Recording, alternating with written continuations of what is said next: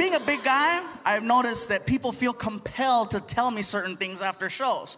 I get people that'll pull me aside and go, Gabriel, you're a very funny guy. You're very talented. Don't you think perhaps you're living a little excess in life? And I'm like, well, I love to eat. Well, don't you want to live to be 100? Well, not if I can't eat tacos. Then as many as I want.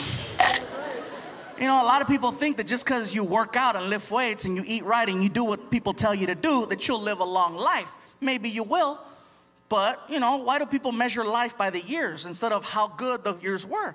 I'll measure by freaking, you know what I mean?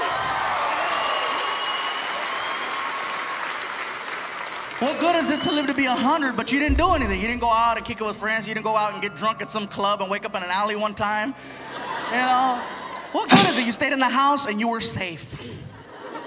And I lived to be 100. You know, I don't know. That's why I have a very big amount of respect for the crocodile hunter, rest in peace. But come on, you guys. Yeah, he died at 44 years old, but he died doing what he loves to do.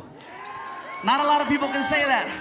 If I die tomorrow from overeating, God bless me, that's exactly how it was supposed to be. You know how much adrenaline he had every single day, risking his life. You know how you feel when you're about to cross the street and a car goes, and your ass almost gets hit, and you're like, and then you're hysterical. Oh my God, I almost died. Touch me right here, touch me right here, touch me. And the rest of the day, you appreciate life. You're like looking at the birds, you're at the sky. You're loving life. He did that every day. That's why every day I try to live just a little bit of my life like I might not be here tomorrow. Because you never know. I don't want to die tomorrow knowing I could have had a piece of cake tonight.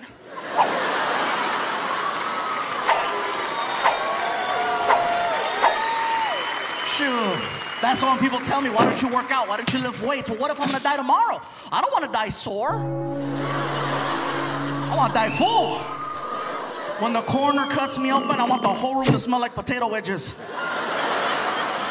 And he's gonna go, this guy knew how to live right here, man. Good times, you know. But again, the crocodile hunter, I give him a lot of love, a lot of credit. But you know, people go, it's such a loss to the nature community. You know, he taught us so much about nature. And I got mad when I heard this lady on TV saying that he taught us a lot about nature. And it was like, no, he didn't really teach a lot about nature. If you want to learn about nature, you watch Discovery Channel or one of these, you know, nature programs where they have a guy on safari and he's studying from afar. Crocodile hunter, no, come on, every episode. Hey, what you doing? Look over there, right there. It's a tiger.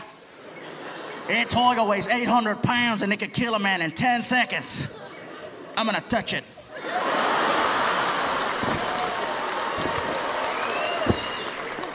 All right, tiger. He's angry. He's angry.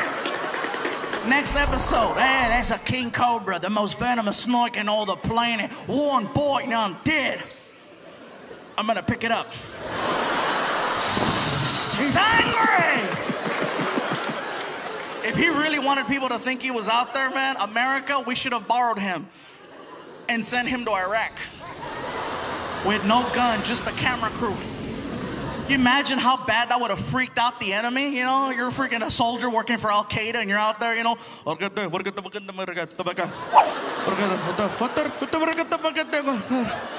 And he's walking towards them wearing shorts.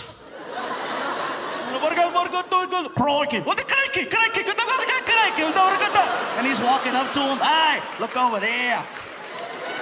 It's an Al Qaeda member. An Iraqi soldier, one of the most dangerous creatures in all the planet. One push of a button and I'm gone.